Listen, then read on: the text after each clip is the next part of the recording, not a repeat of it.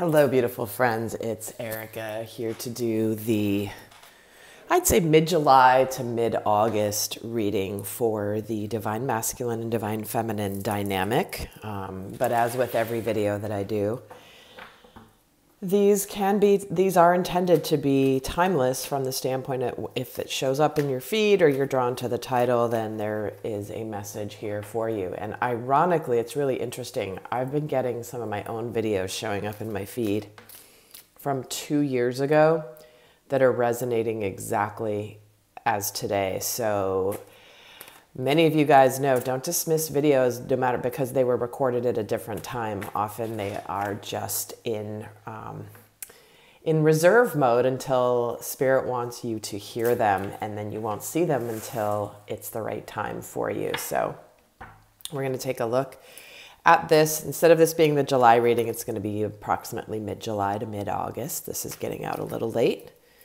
So let's start off with taking a look at the energies in this time between the Divine Masculine and the Divine Feminine.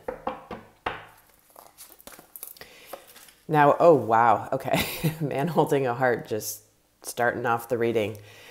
I want to say also, as you're watching this, many of you certainly assign the role of masculine or feminine to whatever relationship you are referring to, but I do recommend watching for your personal masculine and feminine energies when it comes to love, the different ways that you approach love for your personal masculine and feminine aspects. But certainly feel free to watch for a specific relationship and assign a role to each person, however it resonates for you. And because they can apply to your inner energies, the messages also can resonate from both sides. So in terms of, you may feel like you are both the masculine and the feminine. Well, that's exactly why. So starting off the reading here with the man holding a heart right smack in the middle. This is the Divine Masculine. He is ready. He is ready to give his heart to somebody. He is open and is staring right at whoever's looking at this card. So before I keep going further, I will be pulling an energy of the Divine Masculine specific to the dynamic through this time frame. Okay, the third chakra in the reverse and the overall energy for the Divine Feminine. Seventh chakra upright. Look how they're both getting chakras. Interesting. So what I'm feeling in this time frame is it's like the masculine is ready. He's open. He's ready to give his heart. But there is something where he may be struggling a little bit with self-assuredness, confidence, determination, and at the same time, what I'm getting is he doesn't want to come across too overconfident.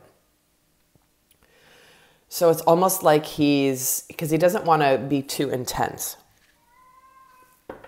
And apparently my cat agrees. So let's actually add to this. There will be an extended where I go a lot more in depth into the dynamic and what they're each experiencing, the lessons they're learning, the shadows that could come up. That's all in the extended. And also, guys, if the reason this is late is if you are on my mailing list or attended my live webinar I did on youthing back in June, early June, do check your email. I did send a very important announcement regarding my course launch on reverse aging. So if you're interested in that, do check your email. It's called Unlocking the Secrets of Reverse Aging. I'm not sending the link here just yet. So this is, so if you are a member of my mailing list and, or attended the webinar or registered for the webinar I did back in June, then do check your email for details, because there is a special offer being offered by the end of July 11th. So if you're interested, do check it out. So let's continue to move through the month here. The energies between them. Oh my gosh, you guys. Caring connections. The sun in reverse, followed by the angel of strength in reverse. Okay. I'm getting a real energy of vulnerability this month. I'm getting a real energy of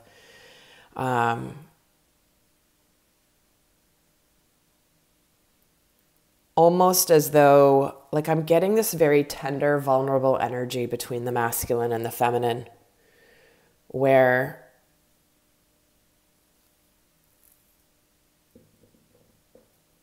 there's this desire to connect, and yet this feeling of holding back. It's almost like a restraining energy, like a restraint. It's like there's so much love and connecting energy this month, at this time, and this already coming through this reading, but there's an element of restraint that's coming through. Like, I don't want it to be too flooding. I don't want it to be too overwhelming. I don't want to let it take over. Like, I want to hold it back a bit, but I want to fully immerse myself. So there's kind of this really swirly energy that is, sorry guys. She normally doesn't come in when I'm doing readings because normally I have my door closed. But it's almost like there's a real, it's not a push-pull. It's more of I'm getting it in these forms of waves, like energy waves of like being drawn, but then holding back, being drawn further, but then pulling back. It's almost like that tension building that then you want it to subside. And this can refer to something I'm not going to mention, but I'm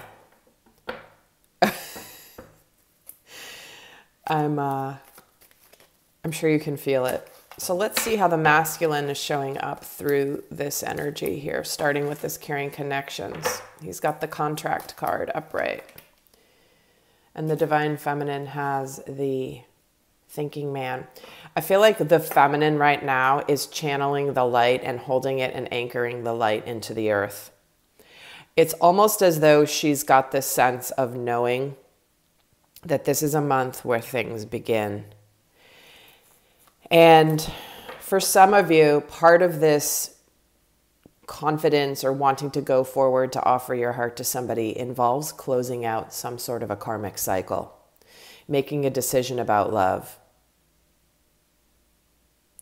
choosing a higher level of love.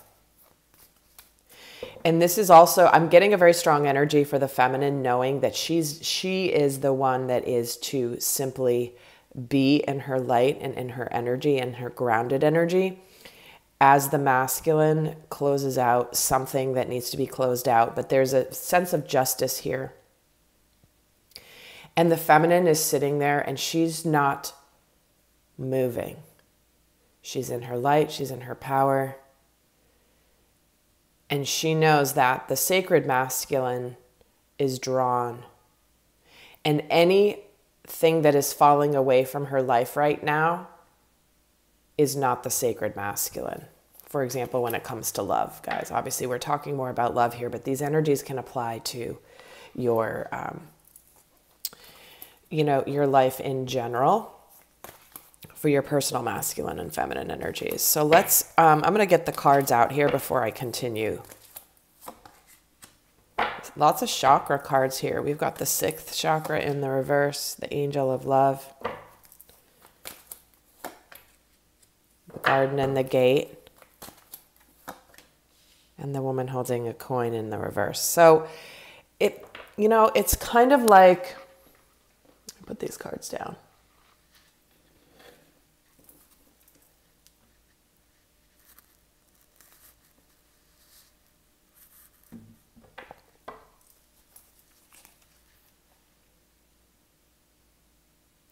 Do you see how there's the garden and the gate for the masculine? It's kind of like this energy of that restraint. She's behind a gate. I feel like anything that is not aligned for your ascension path, any relationship that is not either manifesting or aligned for your path, is falling away in order to open up to new. And I feel like this is a month or a time frame where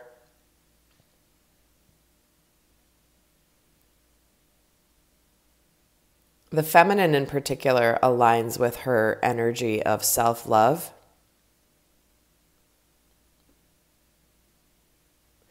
It's like I'm getting so many energies coming through. Let me get more specific here.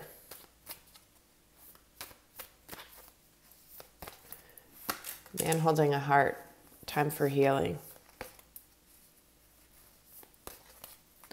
This could be making amends, making things right. If you've had a falling out with somebody or left things unsaid, this could be a month where things come together, where there are apologies and communication. It's the full moon in Gemini. Answers you need are coming. The sun in reverse. What do you need to release? See what I mean? It's like there's so much happiness that's here, but you've got to let go of the restraint or the hesitation about it. You know, there's that feeling of full surrender into happiness, and sometimes we hold ourselves back from it. I mean, we get the Angel of Strength in reverse, which can to me is like the Strength card in the tarot, which is there's this like holding back and stepping out of your comfort zone. See what I mean? I should have just pulled the second layer right away, but there's this feeling of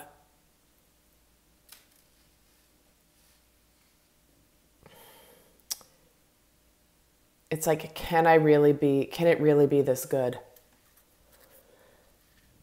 And the answer is it can. Yet this type of level of love that I'm talking about isn't just your everyday, nice relationship. This is sacred union we're talking about. So it's a very different, very special, very, I want to say ordained type of connection that not everybody experiences. And so there's some differences here, differences in the journey. So I feel like this is a month of information, communication, release, and going into new territory. It's like a world is beckoning you. A world is calling you forward. A new life. And for the masculine, kind of holding back a bit. Yeah, he's got to balance out. See how he's got the scales here? He's got to balance something out. This could be the masculine really holding back a little bit, not wanting to be too confident, because it's almost like he knows that there's some sense of divine justice in what is happening in his life right now, but he doesn't want to come across as like he's taking that for granted. And for the divine feminine, she is continuing to be in her 7th chakra energy, and she has rapid ascension this month. So I feel like things are closing out, things are shifting in order to open up to communication. While masculine wanting to communicate potentially that things are done, things are resolved in his life, that he can now move forward, open up a new level of communication. And for the divine feminine, a new moon. I mean, guys, this is crazy, right? Look at the scales. We've got 3 scales here. Karmic energies balancing. A new romantic cycle beginning. And so if you're in a situation where you're letting go of somebody and you feel this sense of almost rapid ascension because all of a sudden this energy is freed up from you, that's because you are meant to let go of them. And for some of you, this is coinciding with you calling in a very high level of love. And for many people, they've been holding on to either this person or trusting that this is going to move in a certain direction. And this is a time right now that I'm seeing it with my clients, I'm seeing it with my friends, where things are either, it's like make it or break it time. And those that are leaving things behind, they're getting this feeling of rapid ascension. Almost as though that energy has been cleared out from them that has prevented them from seeing the truth. And the masculine here is ready to make things a tangible reality when it comes to the Capricorn energy and the Taurus energy. Enough thinking about it. like this is an energy of wanting to go out there, but being hesitant. Like, can it really be that good? Is it really, am I going to be okay if I leave my safety zone, my comfort zone? And there's a sense of relief for the divine feminine. And I think that there's a part of the feminine here that is letting go potentially of, it's like she's finally getting karmic justice and releasing the feeling like I'm tired of getting guided towards something and not having it manifest. All of a sudden, I feel like suddenly, if something's letting go here, the belief in the impossible is leaving. But I think what's happening here is there's a feeling of going into new territory this month.